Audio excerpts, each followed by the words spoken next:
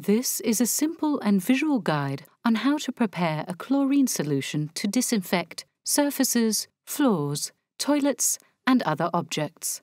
What you need: a ventilated space, a pair of gloves, a pair of goggles, a mask, and protective clothing such as an apron to protect your skin. Then you need some tools: plastic buckets and plastic spoons.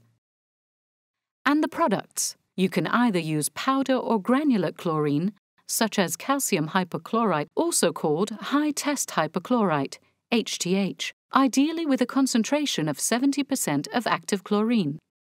In absence of HTH, you can also use chlorine tablets, such as aquatabs, or liquid solutions of chlorine, such as sodium hypochlorite, bleach, or Clorox.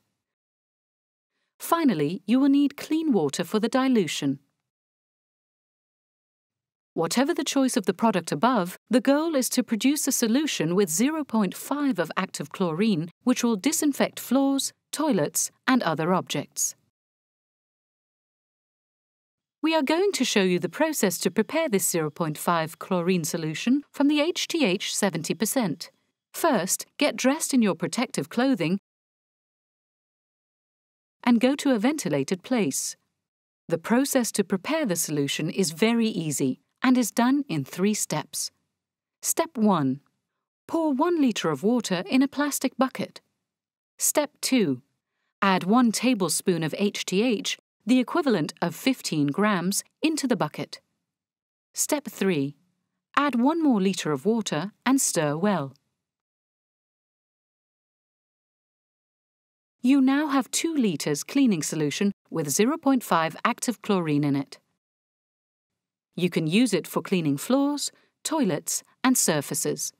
Be careful, this solution is very strong and efficient. Therefore, you must wear protective clothing to prepare and as well when you use it.